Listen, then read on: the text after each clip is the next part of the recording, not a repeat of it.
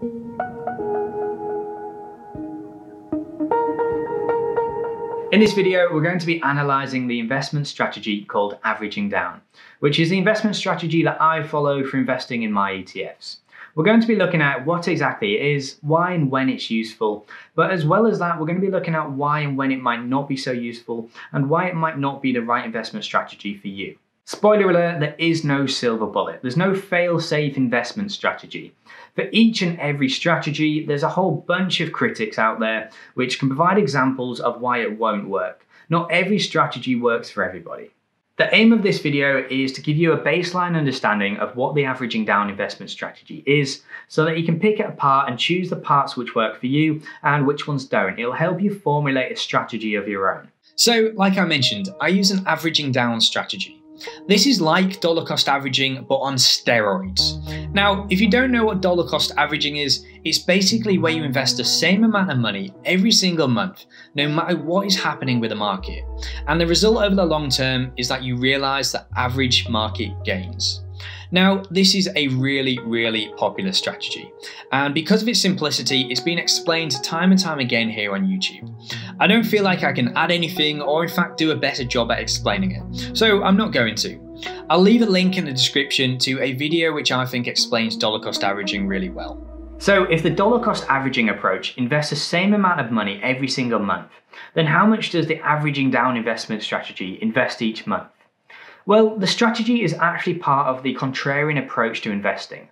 All that means is that it goes against the prevailing trends of investments. It's a strategy that tries to follow the well-known advice of buy low, sell high. To put it simply, I follow a dollar cost averaging approach where I'm investing the same amount of money every single month.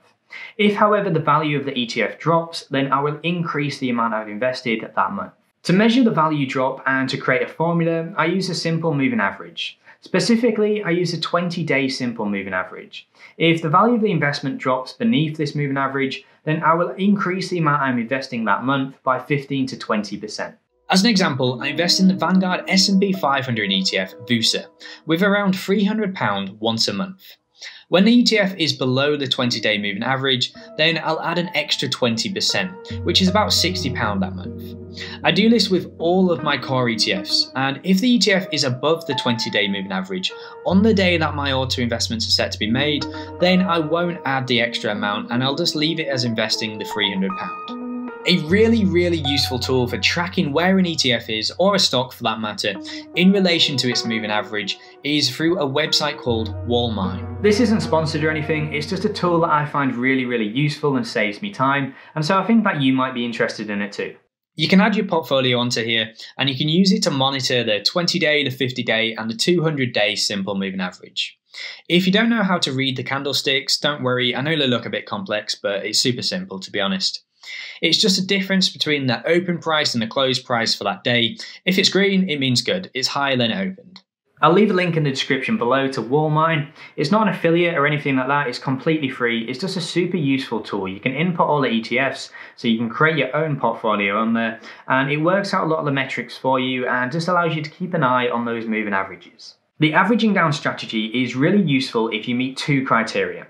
Firstly, if you're young and you have a long-term investment horizon ahead of you. That's just because the baseline of the strategy is a dollar cost averaging approach. You're investing the same amount of money every single month and really trying to realize the long-term benefits of compounding.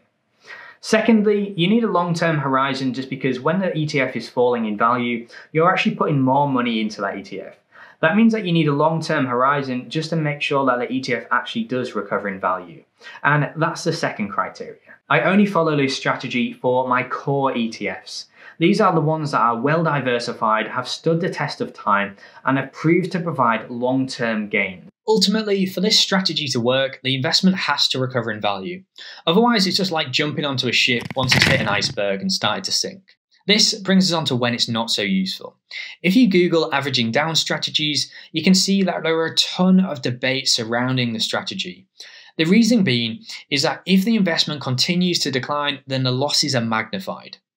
This is why, as I mentioned, I only use this strategy for my core and broad ETFs. Using this investment strategy for stocks, or even for those smaller ETFs which just track a handful of companies, is inherently risky. That's just because they're more likely to struggle to recover from a loss, and they face a higher risk of insolvency. If you're the type of investor that likes to track individual stocks or uses these smaller niche ETFs, then this investment strategy probably isn't right for you. You also need to watch out for those meddling dealing charges. If you're following a dollar cost averaging approach, then the dealing fee is usually a lot cheaper if you've got some sort of automatic payment, some sort of direct debit set up. If you get charged a lot more for individual investments, then it might not be worth following a strategy like this because most of the money is just going straight to the broker. This all depends on the broker that you're using. If you're using a broker which doesn't charge a dealing fee, or even if you're using a broker which just charges a set percentage of each investment, then this is absolutely fine. This is a perfect place to follow a strategy like this. If, however, you're using a broker which charges a set amount for each investment, say for example £15 for investment, then it might not be worth following a strategy like this, since so much of the money is just going to the broker in fees, depending on how much you're looking to invest extra each month. This strategy also falls down if you're not a long-term buy and hold investor.